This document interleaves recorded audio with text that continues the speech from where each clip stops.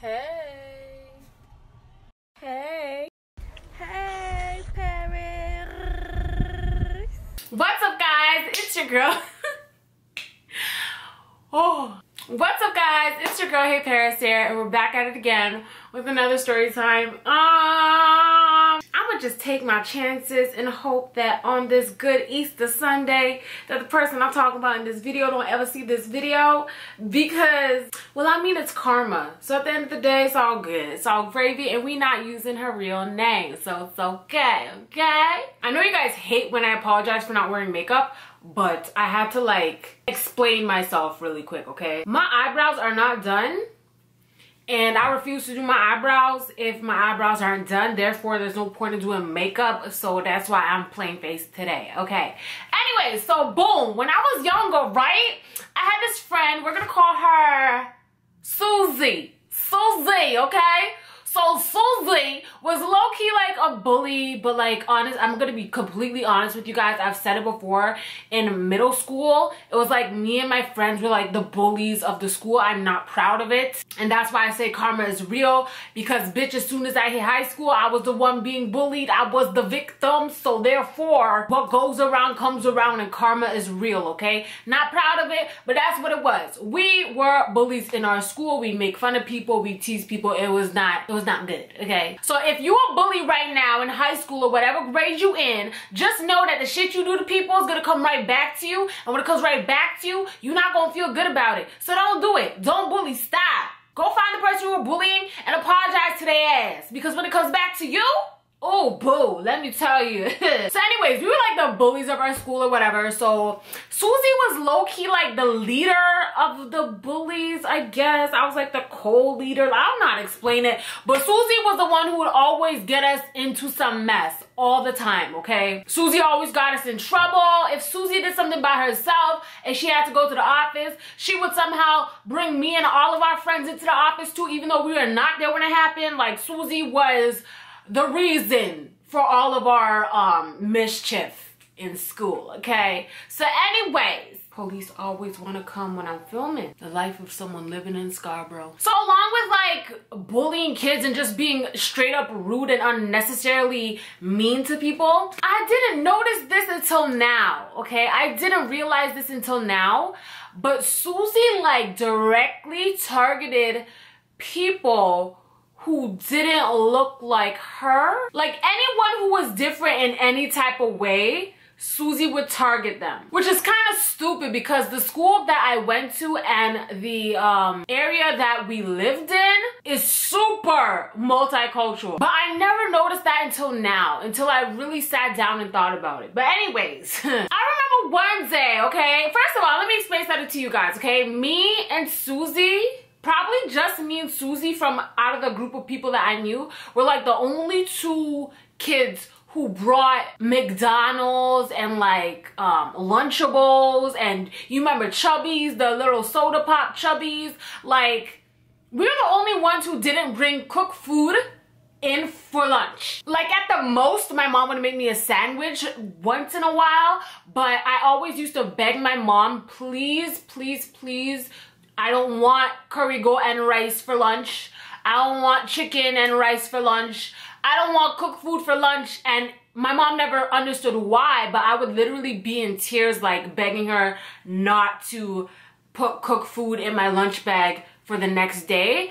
And it was because Suzy and a bunch of my other friends who didn't bring cooked food to lunch would make fun of everyone else who had like fried chicken and rice or any kind of meat and roti, like anything that was ethnic, like they would ruin their day, okay? So although I love me some curry chicken, I love me some fried rice, I love me some fried chicken, I love me some oxtail, I love me all of that, some stewed chicken, some fish, I love it all, okay? There was no way in hell as a child that I didn't want my friends to know that I ate like how these other normal kids eat. I eat what they eat for dinner. I didn't want them to know that, which is stupid, but I was a child. What could I say? I'm just being honest with you. So I used to beg my mom, please mom, I don't want cooked food. So my mom would either come in at lunch and drop off McDonald's to me, or she'd give me Lunchables, you know, Lunchables with the cracker and cheese and the ham and you make it into a little sandwich. I'd have that for lunch. Sometimes she'd make me a sandwich. Just anything other than cooked food, okay? Even though as soon as I went home, I went in that fridge, got the leftovers, and ate like nobody business. But Susie would literally go up to kids and be like, ew, what are you eating, rat? What is that, rat? Or, is that rice and poo? Ew, that looks so disgusting. Ew, it stinks. Oh my gosh, your food stinks. Like, she would just do the most, okay? And in situations like that, me and my other friends, we would giggle, but we weren't the ones saying anything. Because honestly, me and the rest of my friends, we ate the same shit. And we just putting on a front because Susie, I didn't even realize this motherfucker was on, my bad. If you're wondering what's going on back here, I'm revamping my makeup room, so I'm sorry about the background. Like, it's gonna be fixed soon, I promise. I'm just revamping the whole area. But anyways, Susie would be like, what are you eating, horse meat? Ew, it stinks. And me and my friends would be like, cause we know that's oxtail and we know it's popping. We know it tastes good. But we gonna act like we don't know what it is and we gonna act like it's nasty because Susie is the leader. Anyways, she used to just like go in on kids for eating their cultural foods.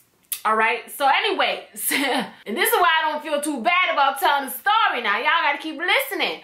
So we had a friend, right? This friend, we're gonna name her Tiny. Let's name her Tiny, okay? So we had this friend named Tiny. She didn't go to our school, but she was our friend because she lived in the area. So when we went to her party, we were like the only kids from our school there, which I didn't have a problem with. But then I realized that the rest of the kids here are Tiny's cousins, like her cousins, her family members, her family friends, stuff like that. Like, we were only friends outside of her family at the party. So this was like a more traditional birthday party, I guess. Like, Tiny's Bengali, she's from Bangladesh. So the food that Tiny's mom was serving was from their country. So the food that she was serving at her birthday party was traditional, okay? So there was roti, there was rice, there was chicken, there was curry meat, there's bare food, okay? Bare food. Y'all know I don't like to eat from people. Y'all know I don't like to eat from people. Y'all know the stories. Y'all know I'm a germaphobe. And I've been this way since I was like a child, okay? I just always never ate from people. That's just who I am, okay? But out of respect, if someone invites me to their home and I know that they clean, okay? I knew that Tiny's mom was clean because Tiny was my girl. I used to go to her house all the time. Her house was always spotless. I would drink out of cups, which I don't normally do. Like, I trusted her mom. I trusted her mom's cooking. I just trusted it, okay? So, even though I trusted her mom, I didn't want to eat nothing because I still have that little germaphobe inside of me where I'm like, everybody's playing in the food. Everyone has, no, I'm good. But Tiny's mom was like low-key my second mom. Like, she just loved me so much, and I was like, I cannot make you feel any type of way. I'm gonna eat your food. So Tiny's mom asked, do you want to eat anything, Paris? I was like, yes. You want to eat anything? What do we call her? Susie? Susie's like, no, I don't want anything. No, thank you. Looking at me like, bitch, just so rude. Like, her mom is standing right here. Her mom can see all the facial expressions you're doing, but okay, whatever tickles your fancy. So anyways, her mom shares me out some rice, some chicken, some roti, some like a dish of stuff, okay? I start eating that shit. That shit is delectable, okay? I don't know what y'all putting in your Bengali food, bitch, but that shit is popping, okay? Popping. The spices, the flavor, it was just so good. It was just so good. And the thing is, I try to go to restaurants and shit to try and get the same thing that her mom served me years later, and don't nobody got it, nor do I know what it was called, but it was delicious. That's all I know. It was delicious. I was saving my burps and everything. I was saving my burps for later tonight.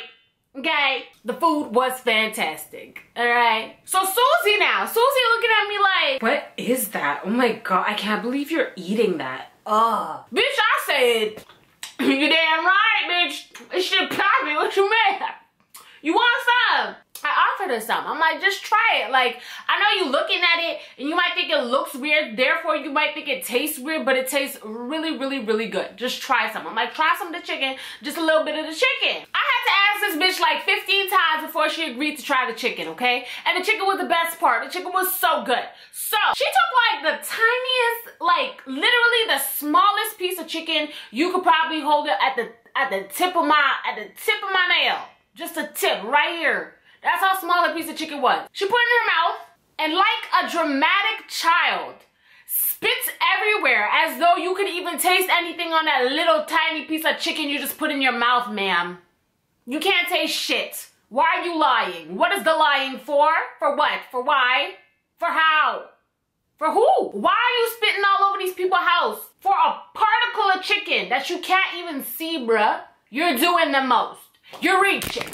You're reaching. So she's doing the most, being dramatic. Everyone in the party's like looking at her like, is she okay? What happened? Her rude ass. She has no bratopsio. I don't know what her parents taught her in life, but you just don't do that. I don't know how she was raised, but you should not raise your child to be like that. Like the way she was going, doing all that, I was like, oh my God. So her mom came and her mom was like, are you okay, Susie? Is it too hot? Because there was a little bit of spice in it, not too much. So she's like, is it too hot? Susie's like, no, it's disgusting. I was like, you know what?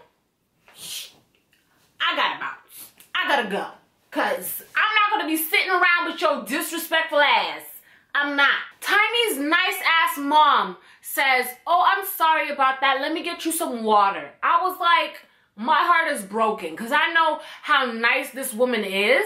And I'm pretty sure her feelings are hurt because the amount of food that's here, I'm pretty sure she spent all day and night cooking this shit for us. And the guests in this bitch. And your rude ass didn't even taste it. But because of the way it looks, you want to act like it tastes nasty? When I, for one, can contest. Is that the word? That's not the word. I, for one, can tell you that that shit was popping. The food was good. It was delectable. It was delicioso, ho. Is she a damn liar? Okay, now listen to this now, y'all. Whatever, the party's over, we ate. I ate the whole plate. All of it. Forgot the roti was there. Had a rice and a roti little snack on hand because there was no more meat left because that's how good it was. Everybody ate the shits. Alright? So anyways, listen to this, y'all.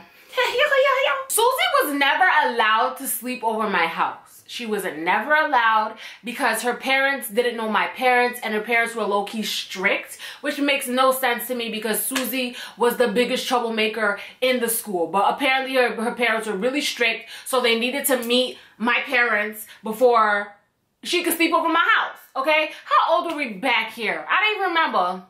We were in grade school though, so grade 6 or under, okay? So anyways, Susie invites me to her house to have dinner. This is like months later.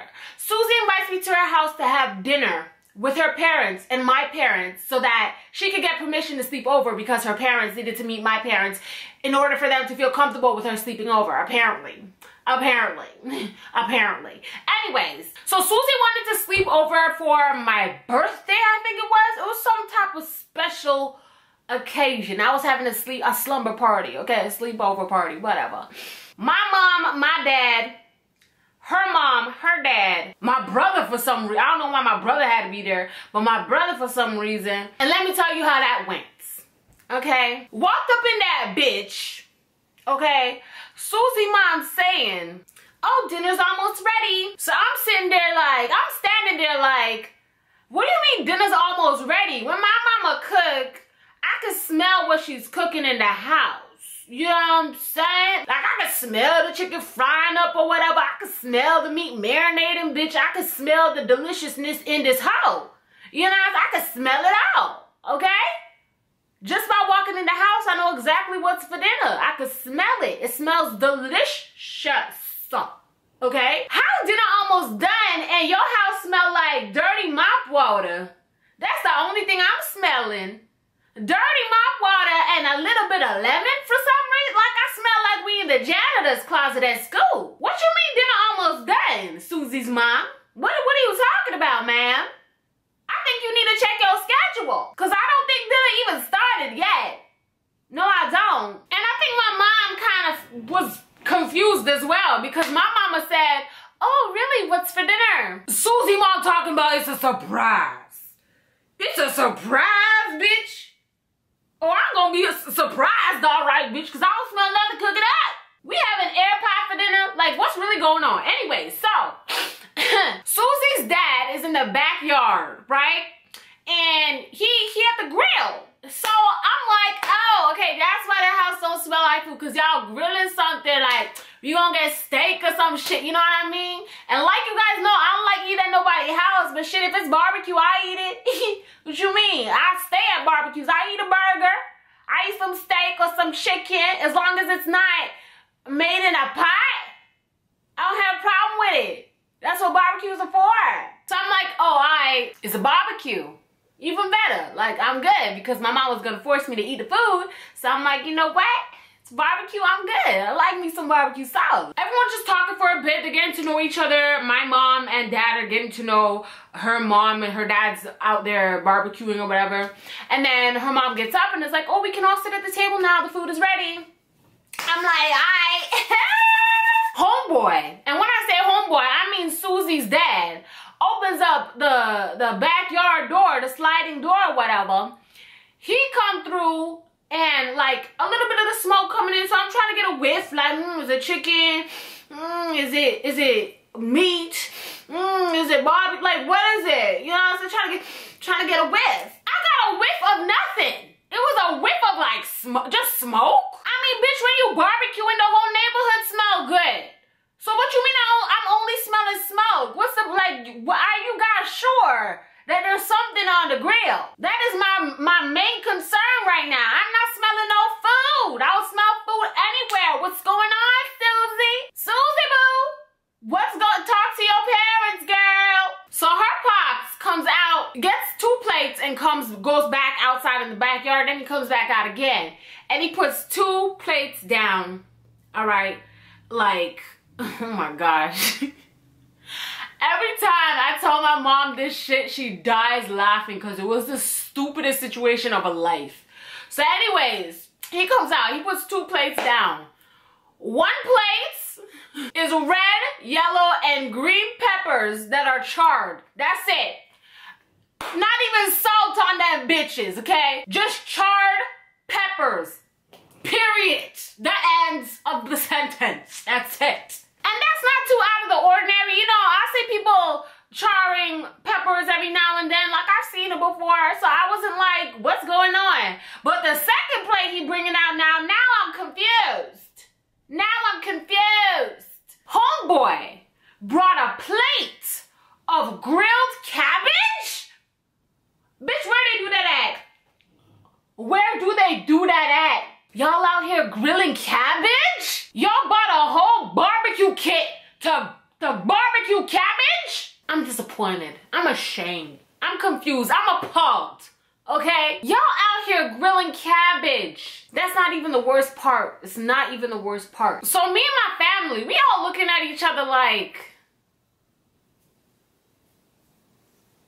should we get up and leave? Then I remember thinking to myself, maybe this is to go with the delicious meal that is coming after. Maybe like the cabbage, like you could put like chicken and rice in there, mix it up like a little burrito bowl, like from Chipotle or some shit, you know, like maybe put the peppers on top, bitch. Delicious, of course. Like the cabbage must be an edible plate, you know. It's like something, it gotta make sense. It has to. Ugh. Then her mother says the main course is coming, or whatever the hell she said. I don't know. She basically announced that the main course is almost ready, or it's coming, okay? This bitch, I'm sorry. I don't even need to call nobody mama a bitch. I'm sorry. This woman, this lady, this wonderful woman, she comes to the table, y'all listening? With a silver pot with a wooden spoon in it. That's it. So now I'm scared to look inside because I'm looking at my mom and my dad looking at each other. And I'm like, do I want to know what's about to happen? Do I want to know what I'm going to have to force down my stomach? Huh? I stand up because I was really short back then. I'll stand up to go look inside the pot, bitch. This woman made Kraft macaroni and cheese with hot dog, but that's not the worst part. First of all, bitch, you can't invite nobody to your house and you serving mac and cheese and hot dogs. You can't do that.